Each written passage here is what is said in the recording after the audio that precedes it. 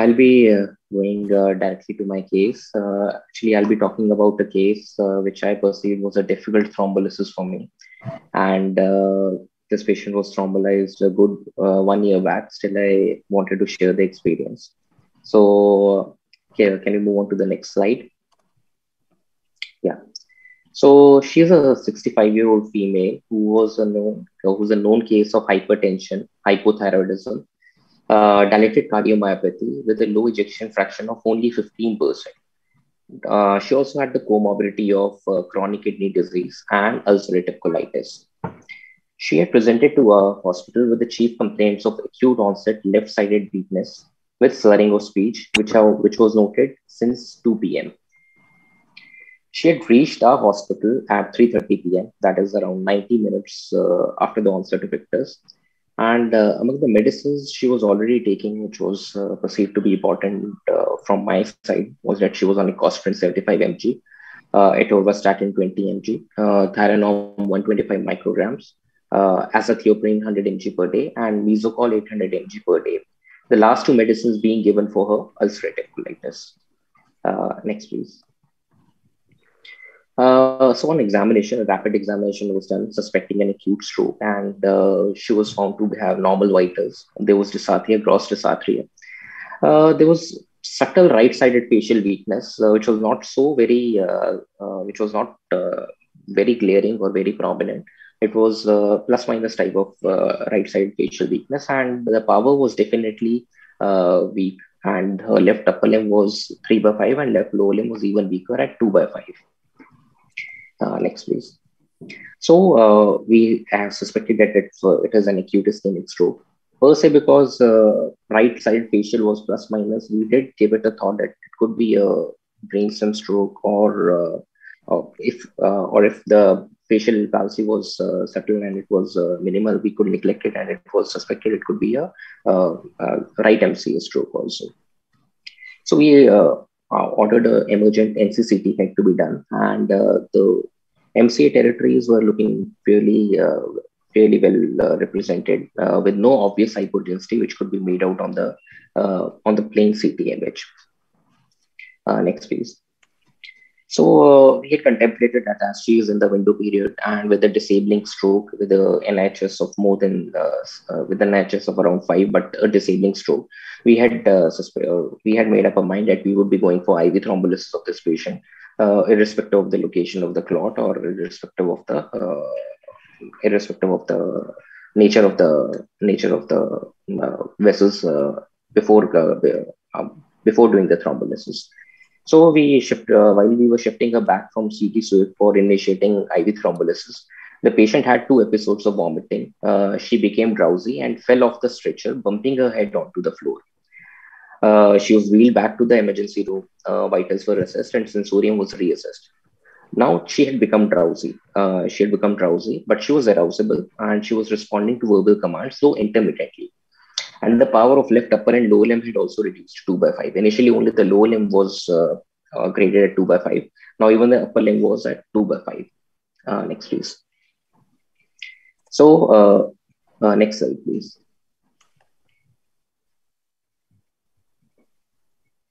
So after re-evaluation, I think you've skipped one slide. You need to go back one more slide. So this is the next slide after this. Okay, yeah, sure. Okay, thank you. So initially, because there was a history of recent head trauma and she had become drowsy, it was imperative as a clinician on my mind to rule out any hemorrhage which might have happened, or any such thing which could have been a major contraindication for thrombolysis. Thus, I was not very comfortable in initiating a thrombolysis in a patient who had just sustained a major head injury. Being a fall from a stretcher from a good height of 2 to 3 feet was deemed as a significant occurrence from my side, and thus she was shifted back to the imaging room. This time, the option was there for me whether I could do a CT scan or just to rule out a brain hematoma, which could have been or a traumatic contusion, which might have been picked up on the CT, or I could have got a MRI brain done. The reason I chose MRI brain was because earlier also because of this settled right side facial weakness which was pricking my mind, I thought it could be a brainstem pathology also. So why not to get an MRI brain? The few sequences which I needed, DWI, FLAIR, and SWI. So an MRI brain was done, and initially uh, our results were there, and it was initially reported that the DWI is only showing right hyperipal DWI hyperintensity, which was not at all seeming plausible to me. So I asked the ADC images to be sent, and this is what the ADC maps showed. Next slide.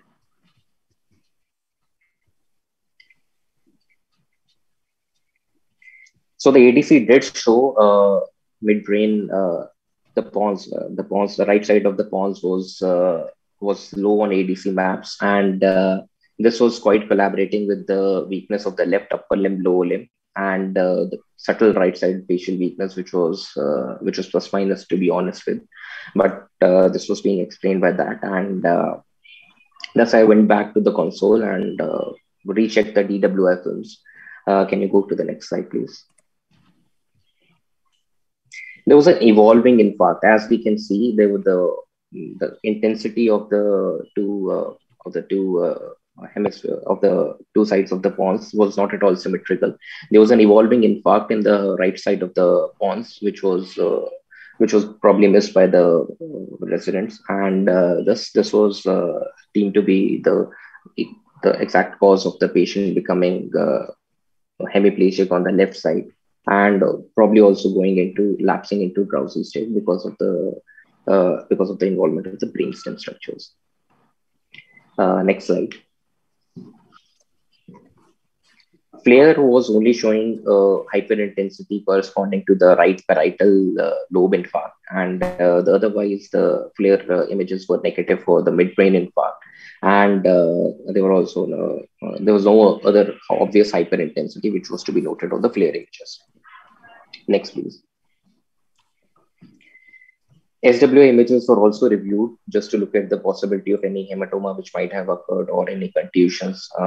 There was no evidence of any contusions on the MRI or any evidence of major IC bleed or subdural hematoma or even a small subarachnoid hemorrhage, which may have been a contraindication to IV thrombolysis. The only thing which made me go suspect the presence of any IC bleed or any subdural bleed was the presence of the patient becoming suddenly drowsy after the fall. That was what alerted me that I should be alert to that possibility. There could be a bleed also, and that is why I opted for this whole exercise of getting the repeat imaging. So while we were at it, I thought before thrombolysis, it would be I would just go and get the angio also done. So the TOF MRI brain, TOF angio was done of no, please go to that. Yeah. And that showed that the basilar was occluded. Hardly proximal 0.5 centimeter of the basilar was seen, and the left vertebral artery was also very poorly formed or poorly visualized. Although it's a TOF image, so not be overreading, but definitely there was a cutoff at the proximal basilar artery itself.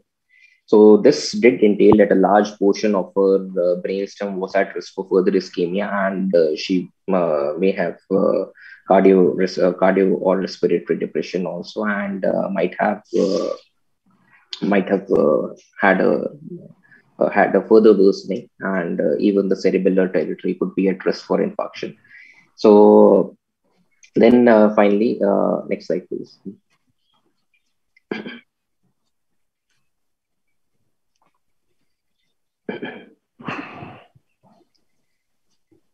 Next slide. Yeah.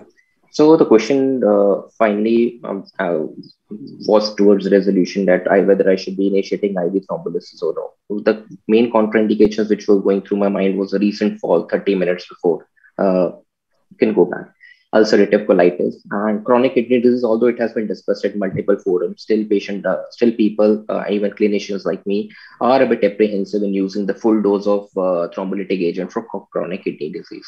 And was the FLAIR positivity in one of the DWA positive lesions a reason for considering for withholding IV thrombolysis?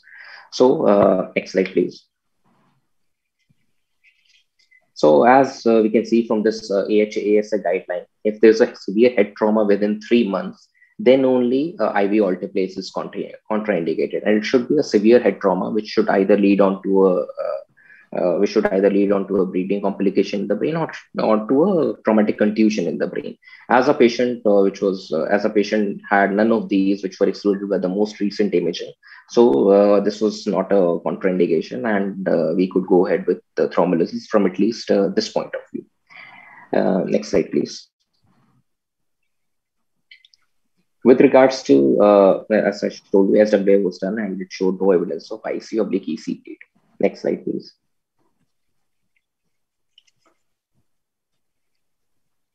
So ulcerative colitis, whether that is a contraindication or no, it is not routinely that we as neurologists see patients of ulcerative colitis having an ischemic stroke. She had been on maintenance with azathioprine and Misogol, and there had been no active GI bleed for more than 5 years. So as we know, the only contraindication to IV thrombolysis is either a structural GI malignancy or recent bleeding event within 21 days of the stroke onset, which is considered to be higher risk from at least GI point of view. So this was not a contraindication at all, and we could go ahead with the IV thrombolysis in this patient. Next slide, please. What about CKD? As AHAS guideline itself says, end-stage renal disease patients who are on hemodialysis and have a normal APTT, IV alteplase is recommended, and however, those with elevated APTT may have elevated risk for hemorrhagic complications. Thus, there was a trial in which lower dose of alteplase was being used, that is instead of 0.9 mg per kg, they had used 0.6 mg per kg. Similar thing could be contemplated for tenectase also. Rather than 0.25 mg, we could have used 0.2 mg. But because this patient was not on hemodialysis and she had no obvious hemorrhagic complications which had been described, IV thrombolysis was considered for this patient. Next slide, please. With regards to flare positivity, I think I discussed it in last of my presentation also. The patient being a known case of dilated cardiomyopathy with low ejection fraction, the presumed etiology was cardioembolic, which resulted in a shower of emboli. And in this respect, the flare positive lesion in right parietal lobe was a silent lesion, and the acute symptomatic lesion was one involving the right side of pons, and thus IV thrombolysis was contemplated and rather forced for. Next, please. So now the question comes, as such as a major vessel occlusion, basilar artery has been occluded. Should we stick to either IVT or purely mechanical thrombectomy, or should we go for bridging thrombolysis and go for IVT or mechanical thrombectomy? So of late, there have been multiple studies and multiple neuroradiologists and some of our neurologists who have also turned into intervention. They are also of the opinion that if the intervention can be done at that time itself in the hospital, IV thrombolysis should be avoided. That is what their personal opinion is. But if we are to go by trials per se, at present, we have evidence that bridging is the best. Why I say that is because of this study from which was published in the esteemed journal NEGM, in which again they had compared endovascular thrombectomy with or without intravenous alteplase in acute stroke. In this, 312 nearly similar patients were assigned to either thrombectomy alone and or endovascular thrombectomy preceded by IV thrombolysis. They noted that endovascular thrombectomy alone was non-inferior to combined bridging thrombolysis with regard to the primary outcome. But it was associated with lower percentages of patients with successful reperfusion before thrombectomy. For example, the reperfusion before thrombectomy was 7% in the bridging thrombolysis group, and it was only 2.4% in the non-bridging group. And there was an overall also successful reperfusion, although the odds might not be great, but if you have to go by percentages, even a 5% difference does argue well for contemplating bridging thrombolysis. For example, successful reperfusion was 84.5% in the bridging group, whereas it was 80% in the mechanical thrombectomy group. We might be contemplated to think that there's a risk of hemorrhage does increase. And for that, I'll go to the next slides. Next slide, please. So this is another article which was published in the journal Stroke, in which another meta-analysis was done with regards to bridging thrombolysis achieving better outcomes than direct thrombectomy after large vessel occlusion. And next, please. In this article also, the patients in the MT group were compared with the bridging thrombolysis group, and they showed better functional independence. Let us say attained the MRS score of 0 to 2 at 90 days. The odds ratio of bridging thrombolysis group attaining that were 1.43 as compared to mechanical thrombectomy alone. And they also had a lower mortality at 90 days. The odds ratio were 0.67. And they also achieved higher successful recanalization. And the rate of the odds ratio of that was also 1.23. With regards to symptomatic ICH, there was no significant difference between the occurrence of symptomatic ICH between the two groups, the odds ratio of being 1.01.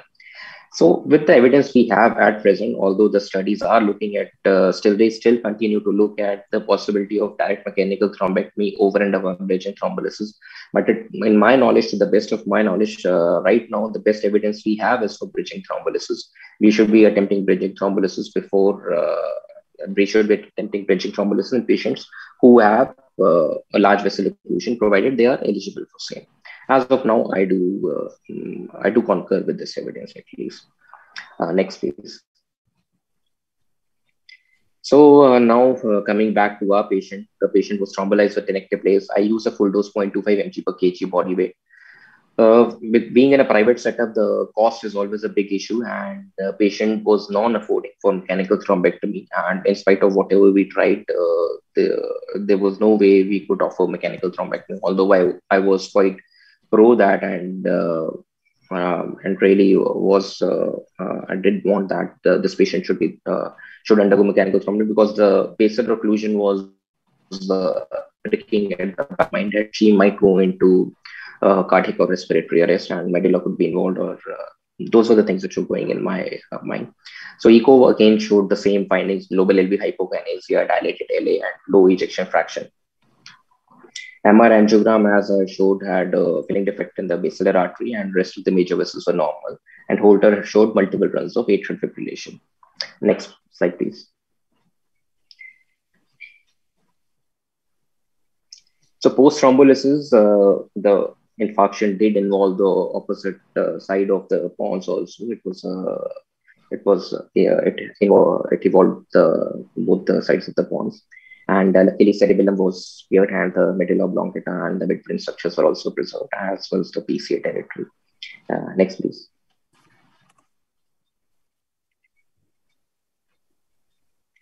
Only a speck which came in the right superior cerebellar hemisphere, which was concordant with the mid to distal basilar artery involvement at the MR angio. Next, please. The flare positivity was also in the same region. Next, please.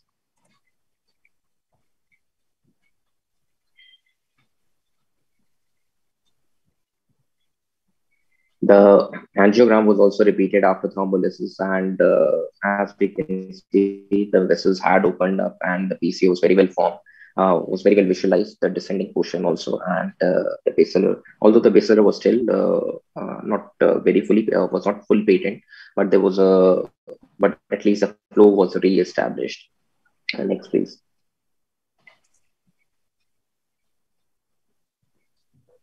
So the patient had a good clinical outcome and improved by the time of discharge. Excuse me.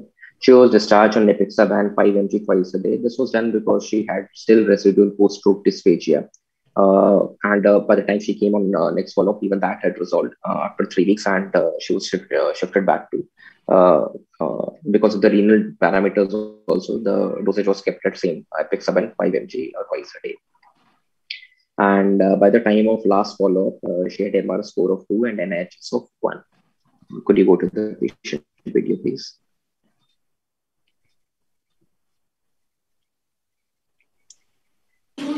उठाइए अपने हाथ, बस। So 1 2 3 4 5 6 7 8 9 10।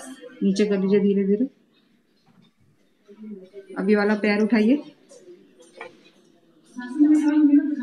1 2 3 4 5 6 7 8 9 10। नीचे कर लीजिए। अब दूसरा पाँव उठाइए। 1 2 3 4 5 6 7 8 9 10. Could you go to the next slide? She had ataxia as evidenced by this आइए अपने video हाथ in both the lower limbs. Next one. I think you did that. Yeah. आपका नाम क्या है? सुरेंद्र कौर, आप कहाँ रहते हैं? इंदरपुरी में। क्या हुआ था आपको? पता नहीं, बैठी हुई थी सोफे पर, घर में चक्कर आ रहा था मेरे को। अच्छा, फिर आपको कुछ याद है क्या हुआ था आपको? फिर मेरे को ले आए हॉस्पिटल। अपनी आंखें कस के बंद करेंगे? कस के बंद करिए। दांत दिखाइए। मुंह में हवा भरिए। कोशिश करिए। कोशिश करिए।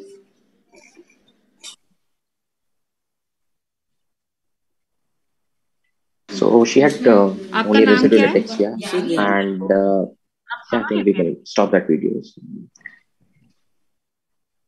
The pre-thrombolysis video was not available because of the rush, and this is what I say to my patients also, that they have to go through what you go through. So that is what I had for my presentation today, and I'll be most welcome for discussion in this one. Thank you. Thank you.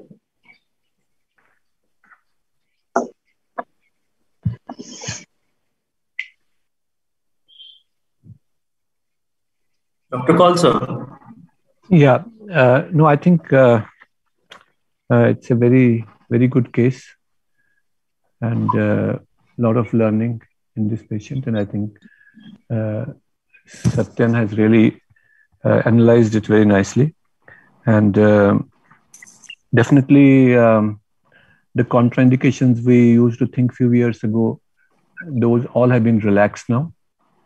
Ulcerative colitis, particularly if it's not actively bleeding, it's not a contraindication. And CKD definitely is not a contraindication. And about the flare, there's one thing. I mean, it's good that you thrombolized, but you know, there is one problem in that flare, that some people might have been little scared to thrombolize because of that flare phenomena. Because flare means that one of the infarcts has happened before 4 hours, which you yourself said. And the pontine one is the recent one, and the parietal one is probably come in a time zone which is earlier. So some people would say that so that amounts to an infarct only, even if it's asymptomatic, but it amounts to an infarct, and some people may be scared to do it. But I think it's a very soft contraindication. It's not there's still discussion going on that. But that could actually, I was thinking that was the only thing which would, and it's right that you didn't think about it, and it's right that you ignored that thing. Otherwise, this patient would have died from the basilar occlusion. And that's exactly what I'm saying, how we learn from these cases. Particularly this flare thing, when we see, we should not put so much of importance to this flare. After all, when we do mechanical thrombectomy also, at 18 hours, 20 hours, they're all flare positive at that time. So it's not that all flare positive kill the patient or they bleed it. I think the whole concept of flare is that it just tells you the timing. But other than that, so even if it was an old infarct, but it was so small that you wouldn't expect it to bleed. So I really appreciate of your judgment at that time, that you didn't, even though you thought that it was old infarct, but it was too small, it didn't let you come in the way of your decision. Now, the other interesting thing which can be discussed with the patient is that, you know, today we are at a very good situation about this bridging versus mechanical. This recent study which you quoted, what they found is that bridging is better than mechanical. But mechanical alone is also not that bad. So you can now choose your case. Either ways you are right. If everything is correct, then go ahead for bridging. And one of the biggest advantage of bridging is what happened in your patient. There's a good chance, particularly if you are in Tenectase, the vessels may get recanalized, and you may spare the patient mechanical thrombectomy. That is the advantage of doing bridging. At least 30-40% of patients you will not even know, even need. And you don't have to wait. You do the bridging, you do the IV, and after that take patient for mechanical. But in 30% of cases, you will be pleasantly surprised that you don't need it. It doesn't matter. You come out of the angio suite. So that to that extent, bridging is good. But there are some situations where you are afraid of giving IV thrombolysis. For instance, if the patient is having some little bit of bleeding tendency for anywhere, or patient has a recent or couple of years ago history of any brain hemorrhage, or where you don't want to give IV, you want to do mechanical. So there the mechanical alone can be given with a reasonably good outcome. So all in all, I think you have revised all our concepts and you have taken the lead and gone ahead and achieved an excellent outcome. Fantastic case. Thank you, Satyan. Meenakshi. So thank you very much, sir. Thanks for the nice comments, sir. And lovely case, really. So I think you have got it right and everything has gone well. And I should also tell you that, you are very lucky. I'll tell you why. Because when you have a basilar occlusion, I'm sure it was the basilar occlusion, we look at whether it is a proximal or middle or the distal basilar, right? Yours was a distal basilar, sir? Mid to distal, yeah. Actually, I wrongly told it as proximal. It was mid to distal basilar, yeah. Much the distal. Proximal half a centimeter was well visualized. Usually, when you have an embolus on the heart, usually it lodges in the distal basilar. And these are the patients who will give maximum trouble. You have a proximal basilar and mid basilar, more often they are atherosclerotic in nature. Whereas the distal basilar is where the embolus goes and sits and really creates havoc. And that's exactly what happens in patients who have got a cardiac thrombus, especially in this low ejection fraction setting. When you have thus a situation, we will be lucky if it gets lysed away because it's a very fresh clot.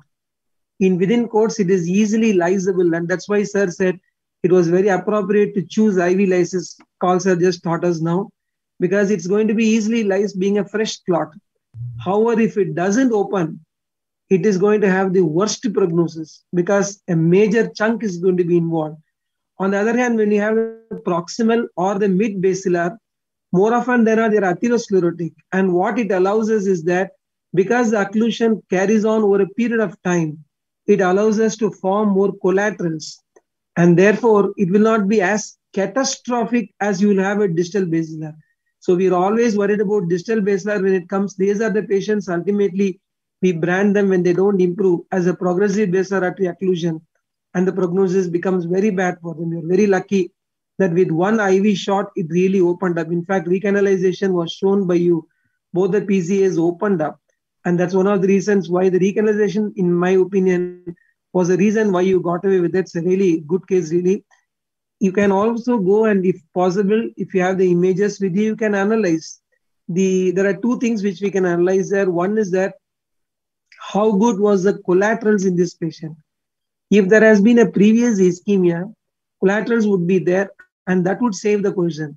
And there is a posterior circulation collateral score that has been developed. All you need to look at is sit with your radiologist and try to visualize the vessels and give some points. For instance, if you see the SCA 1 point, if you see the ICA 1 point, you see the PICA 1 point, and then look at the caliber of the posterior communicating artery. If it is the same size as normal site, then it is 2. If it is reduced, it is 1, not seen 0. So with this, you can calculate a rough score.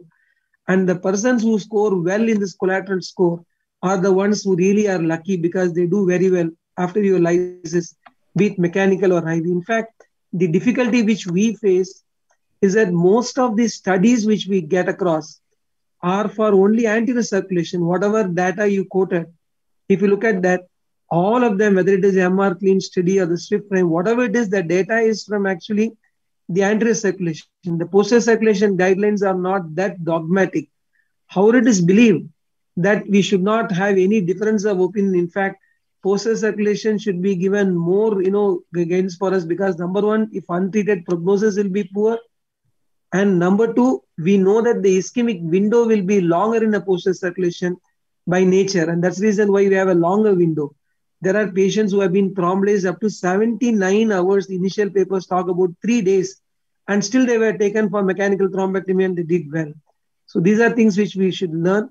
Anyway, it's a good case, and we are very, very lucky and showed the patient also with that progressive occlusion. Still, she did well. Congratulations, sir, and thank you very much for the lovely presentation. Yeah, other question I had is that since she had 15% ejection fraction, what medicine she was on? Was she on double antiplatelets or single or oral anticoagulants? Do you have any information on that? Yes, sir. So as I mentioned, she was only on single antiplatelet agent. That was ecosprin and statin, rosuvastatin. Sorry, atorvastatin, 20 mg. Okay. Okay. Sir, I have a comment regarding that, sir. No, because this is this is a unresearched, although there are many trials, but the final word is not said that what should you do for these patients who are having low ejection fraction. As far as the current guidelines go, they say that if the patient the current guidelines say if the patient has not had a stroke, then you can give them just antiplatelets. But if they have, now this patient, of course, she has atrial fibrillation also. I think this current stroke is not because of so much because of low EF, it is because of atrial fibrillation, because she has atrial fibrillation also. So but suppose if this patient had only EF low and no atrial fibrillation, then what is the best strategy for preventing? That is still not decided. They say for primary prevention, you should still give aspirin only. But if the patient has already suffered a stroke, for secondary prevention, then you can give them oral anti. But this is a different story because patient had a fibrillation which has been detected only during this stroke. Probably it was not detected before, and maybe it was there present before also. So that is why that makes it a little more interesting. But anyway, the outcome is very good, and that is what matters finally. Outcome. Also, if there has been no atrial fibrillation, so I don't think he would have used a dabigatran or any of those NOACs, right, sir? In the routine low ejection fraction status, as of now, NOACs have not been, recommended. It's only the vitamin K antagonist if it is there. But if it is an atrial fibrillation, as you said, sir, I think they could use either one of them, either single or double, and no cardiologist would let them go without 2 antiplatelets. Yeah. Because all of them, even for a small ischemic myocardial infarction, they always give dual antiplatelet and continuously as ever, sir. Like us, they do not revise it to a single antiplatelet. We have guidelines 6 weeks, sometimes 3 months, but as cardiologists, they just go on with the dual antiplatelet. And many of the patients remain okay for years together, I mean, because our complication is because of the past stroke, because part of the brain is friable, so they are more prone to bleed. That's why we don't want to give it beyond 3 months. So these patients, are they suitable for dual pathway inhibitor like rivaroxaban and aspirin, something like that? That has not been studied in this subgroup of patients. That has been studied in COMPASS trial in patients with carotid artery stenosis. So we don't know. So any comments from Dr. Anand Diwan, sir? Congratulations, Dr. Satyan. You managed it very well. Now it's very easy to discuss all those contraindications and how you ruled out one by one. But at that moment, it was really a brave decision with full of knowledge. You took it very well and you managed it very well, and you got a very good outcome. The only question I want to ask you is why a dose of 0.25 mg per kg was used instead of 0.2 mg per kg? Because with the recent trauma and the risk of GI bleed secondary to her ulcerative colitis, I am worried of her only problem or only complication of bleeding if I use a high dose. So I will consider 0.2, not 0.25. Otherwise, bridging and everything, the same I will consider. So only the dose I am... just want to know your rationale behind it.